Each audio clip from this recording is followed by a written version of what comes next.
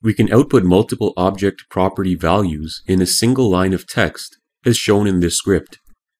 Here, we have a variable object named person. This object has 4 different properties: first name, last name, age, and eye color. Using our getElementById output method, we can call multiple property values to form a sentence.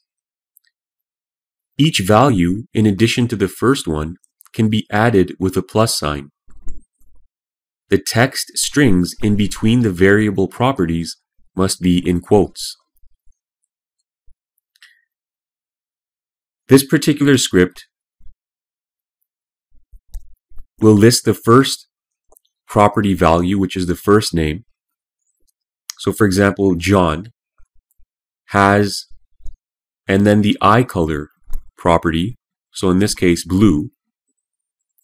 John has blue eyes. That will be the output in our web browser, and we can test that by launching this script in our web browser.